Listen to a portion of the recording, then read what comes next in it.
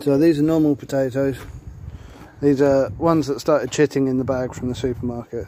I'm going to pop these in the ground, even though you get... What did you hear? Oh, don't remove all my stones from over there. Anyway. So, yeah. Even though there's a chance of blight, as you can see, somewhere on here, one of them had...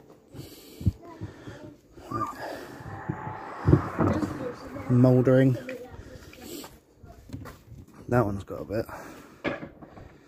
See, that's where it was sweating in the bag, so and I'm going to plant these. Oh, there you go. Nasty bit of rot in there. When I pop them in the ground, I'm going to pop them that way, so that'll be in the earth and that'll be up the top, and all your potatoes will grow from... Are you making a video? Yeah, I'm making a video. The shoots. Are you too? Yep. You're on YouTube. You're famous.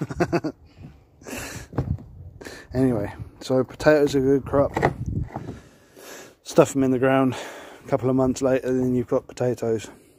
Usually the advice is they get to flowering age, but you can leave them in there over winter without too much trouble, as long as your bank is quite mulched up.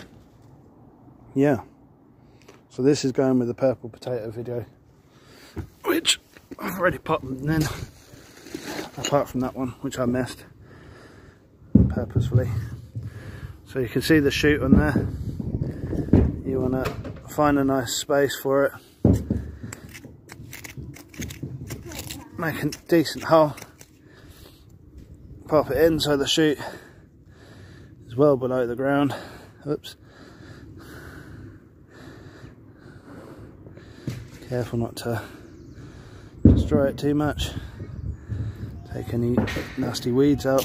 They're probably not nasty. And there you go. That's how you do your potatoes.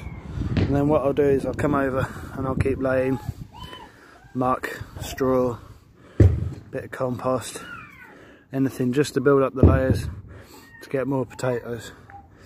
There you go. Goodbye.